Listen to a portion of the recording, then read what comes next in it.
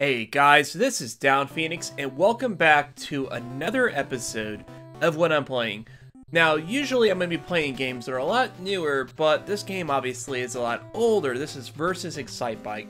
However, it's new to me as well as a lot of other people ever since they added it to the Nintendo Switch Online NES shop. And this is kind of almost a dream game in a way of the little me. The little young me that was a huge fan of Excitebike. Excitebike was the first racing game that I ever really fell in love with. This was the game that got me to enjoy racing games, and I always wanted a sequel. I always wanted more of that, but unfortunately, we never really got anything that really came to the same level in terms of the quality of the original Excitebike back in the day. Like, there was Excitebike 64 many years later, but it wasn't nearly to the same tier. And then we had the Excite Truck and Excite Bots game on the Wii. They're fine, I guess. But we never really had a game that measured up to the quality of the original Excitebike. Until recently. Now, this game was originally in the arcades, actually. We did have this in the arcades, but only Japan got it via the Famicom Disk System for home markets, and that's something that would have been really awesome. Now, there are a number of reasons why this is, in my opinion, the definitive Excitebike experience. First of all, we have enhanced graphics and music and all that stuff. Now, they're not like a huge difference. Like, you can still tell it's very much based on the original Excitebike graphics. But there's just a little more flair, a little more color going on, a little bit more animation. They added a little bit of new graphics and whatnot. It's very minor stuff, but it's just welcome additions, really. And then, of course, the music. I like the addition of in-track music, you know, music playing throughout the match. Whereas in the previous game, all you got was just the sound effects, and it was a lot more plain experience. So it was definitely an improvement here. And also, it just feels a little bit tighter on the controls. It's hard to describe, but I feel this game does play a bit better than the original one. Like, it's definitely a little more precise. Not to mention that this game offers a 2-player split-screen mode, which would have been mind-blowing to have back in 1988 or 89 or whenever we would have gotten this, if we would have gotten it originally. And it's a shame that we didn't. It really is, because this is probably the most I've played any individual freaking NES title. Like this, I probably played more than just about everything else. Maybe, I guess I did play through all of River City Ransom, so I guess, I don't know what kind of playtime that takes, a couple of hours, maybe? But I still think that this probably has more going on. Not to mention that, you know, like I said, it's a very familiar game. If you play the original Excitebike, you'll feel right at home, but you will also appreciate the additions that they had to the game, the new tracks, the new courses. They even have bonus rounds, which I hope to get to, so I can show you guys that, because it's kind of a cool addition. You know, it makes it about more than just racing, because when it comes to motocross type sports, it is about more than just racing. There is a lot more involved with it. And, you know, I'm not really an expert on that kind of stuff nowadays, but I used to be into it a lot when I was younger, when I was a kid. I loved motocross, I loved monster trucks, you know. I mean, if it was vehicles in the dirt, I loved it, pretty much. It's kind of weird, you know, I don't really have much of an interest in that kind of stuff nowadays, but, you know, I still enjoy the games. The games are fun, and I don't think that will ever change, in my opinion. Yeah. And by the way, I've learned a secret about the original Excitebike games, or at least this one. I don't know if it's the original, but if you're able to wreck 5 cars in a row without taking any damage, you'll actually get, like, permanent turbo. So you can, like, turbo as much as you want. And that is pretty awesome. That's a pretty nice little addition. Now, I've never successfully done that myself, because it is pretty tough to wreck 5 vehicles in a row in a single race, you know. you don't really encounter them that often. And when you do, it's oftentimes in disadvantageous situations where you're just trying to survive the encounter, you know, you're trying to make it out alive, per se. Like, you're right there, that was a bad idea, but that's okay, I still finished just fine. That's all you gotta really do is just finish. You don't have to rank #1 or anything like that. Basically, you just have to be good enough to keep going on through the series. So, in addition to all of these things, of course, they actually save the scores and times in this game, which is really good because the original game didn't do that at all.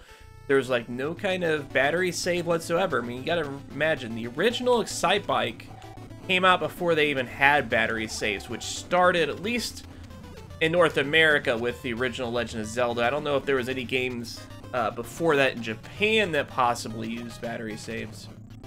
But that's definitely something you have to consider there with that. And now this was Famicom Disk System, this wasn't battery, so maybe that's part of the issue. Maybe this game was too much of a challenge to move from the Famicom Disk System, and Nintendo had no plans, of course, to make that available outside of Japan. That could be the problem there. I'm actually wondering if I will qualify here. I'm definitely cutting it very close here. But yeah, there we go. I've got 4th or 5th here, I'm sure. Oh, 3rd, surprisingly. Probably barely. I think once you get to like 44 or something like that, it probably gives you 4th. So, that's cool though. But you've got a total of 7 courses. You have your qualifying round, of course, which you have to do that, but that's by yourself. Those are a little bit easier because the timing is not as strict and you're by yourself. You don't have to worry about other cars wrecking into you. And then you get the actual races, which are a little bit more challenging due to those aforementioned quirks behind them. So, but yeah, like, it's always, the first lap's always going to take a little bit longer, so if you get pretty good timing on the first lap, you usually can screw up a little bit on the second. I'm not doing very good this time, unfortunately, but we're going to try to, you know, make it a better second half of the race here. There we go, wreck that car nice and smoothly. And I overheated. Oh, this is going to really cost me. I don't think it's possible for me to make it now. I really don't. Yeah, because I had a lot better time through the qualifying, and yeah, it's not gonna happen. Yeah, well, let's just let it play out, I suppose. I was wanting to really show you guys the bonus rounds, but I don't know if it's... I forgot how strict it was with that. I guess I could have used a save state feature, but I didn't want to be like a casual noob, you know, that has to cheat to win. I just want to win, you know, that's what I like to do, people. You know, Dark Souls styled. I don't know, I might be able to barely squeeze this out, but no, I don't think so, because haven't even hit the, yeah, no, we lost. We are done. I don't know if it's gonna let me continue. Yeah, I'm not even close.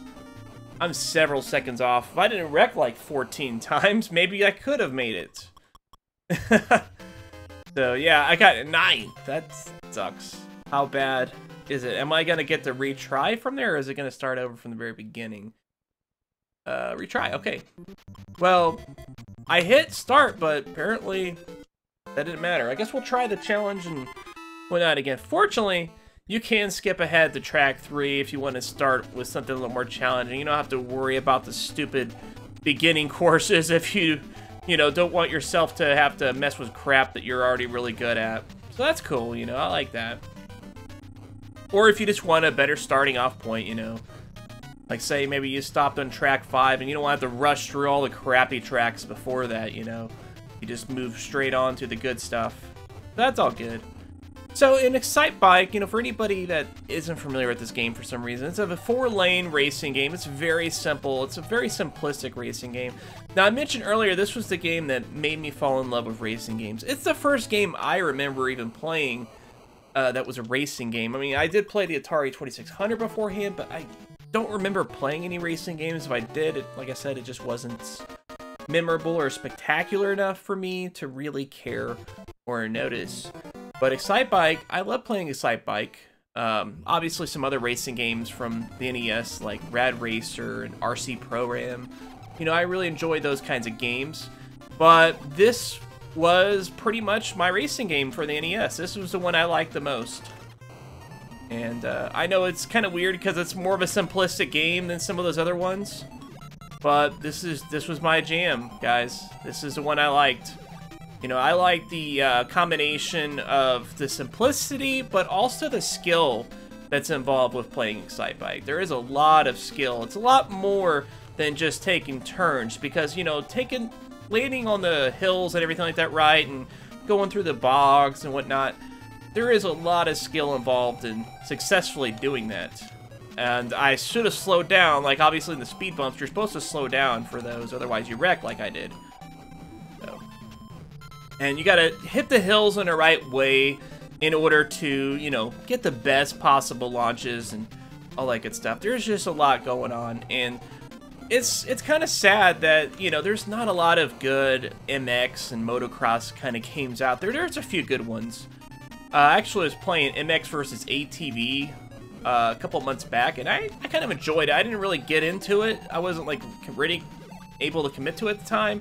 I was just playing it to kind of milk some Xbox Live quest achievements, but I had fun with it. I might go back to that one. That was pretty fun. But, you know, Excitebike is where it's at, guys. Now, hopefully let me play the bonus track finally, so I can show you that before we quit playing. Yes, here at the bonus stage. So this is really cool because it's actually more of a stunt thing. You jump over things and whatnot. It's just really cool. You know, you jump over the cars, and it kind of calculates how well you jump over the cars. Yep. Gotta clear them all, people. Oh, dang it. Didn't make it past that. But that's okay, though. We made it. We made it. To the happy face guy with the flag up there. Yeah, that one where it has, like, stack of 3 cars, I don't know exactly. I've never been able to jump over it, but yeah, I enjoy those little additions like that they added to this game, you know. And I just enjoy Excitebike, you know. This is like, you know, some people, when it comes to, like, games that they're, like, maybe fond of on the NES that aren't the typical Mario or Zelda, but they enjoy them probably just as much.